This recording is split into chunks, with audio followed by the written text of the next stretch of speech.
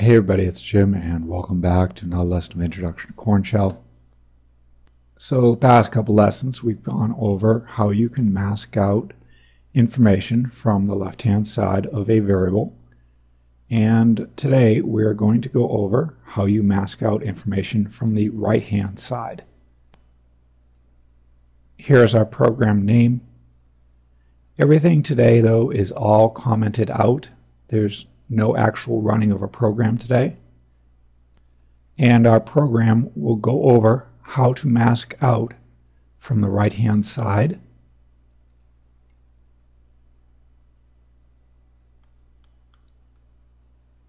And just to review, left masking, here's the format. You have a variable and you assign a value to it. And then somewhere later on in your program, when you want to do left-hand masking, you do something like this. You have your variable name, and you have your $, open curly brace, and close curly brace at the end. And inside of the curly braces, you have your variable name, a £, and then the pattern or characters you want to try to remove from whatever gets plopped in right here.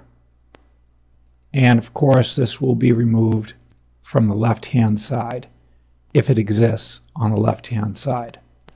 So in this example, this would expand out to $var1 minus a leading capital H, because that's what we have up there, and $var1 expands out to hot dog, and then we minus from it a leading capital H if it exists, which it does, and that leaves us just with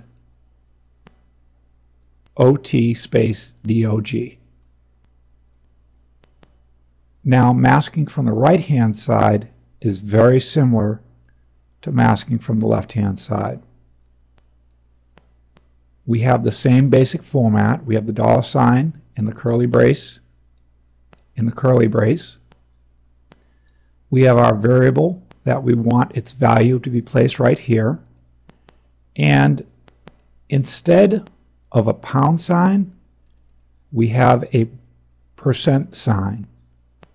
And that means try to remove the following from the contents that get put right here, and try to remove it from the right-hand side. So here's what happens. Korn Shell sees all of this, and it takes and says, I have var1, get the contents of it, and plop it down right here, and then try to remove from the right-hand side a trailing lowercase g. So this right here ends up expanding out to contents of $var1, do $ substitution, and try to minus from it a trailing lowercase g.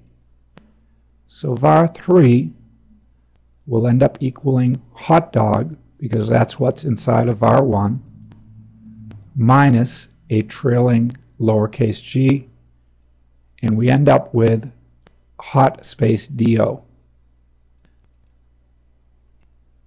So we have some examples, and these are all commented out. However, I did actually run them on the command line, and I've posted the output along with the examples. And our first example, we have var1, we assign to it the words hot dog, and we then create a variable called var3, and we assign to it this, which says $ curly brace var1 %, lowercase g, curly brace, and this says take the contents of var1, put them right here, so that's hot dog, and try to remove from the right-hand side a lowercase G. Therefore, because hot dog does end in a lowercase g, we end up with this. Next, we try to take and to put into var3 this. Well, it says $ curly brace var1 %, uppercase G. So we take the contents of var1, put them right there, and then this says try to remove from the right hand side in uppercase G. Well, our contents of var1 does not end with an uppercase G. Therefore, we have nothing that we can remove, and var3 ends up with hot dog.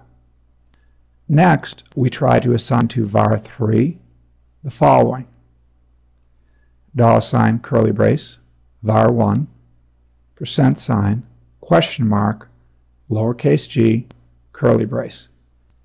And that says this right here. Question mark means any single character, and then we have a lowercase g. So what happens here? Once again, we take the contents of var1, put them right there, so we have hot dog, and then this says remove from the right hand side any single character followed by a G, if we can match that pattern. Well, any single character followed by a G would be OG. Therefore, we remove those two characters and we are left with HOT space D being left right here, and that gets assigned to var3. And next line, we have $ curly brace var1 %, 3 question marks, and a curly brace. So this says take the contents of R1, put them right there. So we take hot dog, put it right there. And this says remove from the right hand side any 3 characters. So we end up removing DOG, and we are left with HOT space.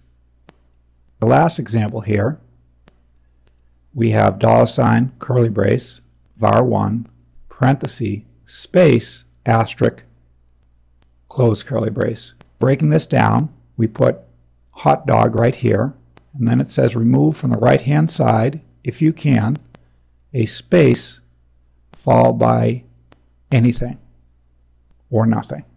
So in our example,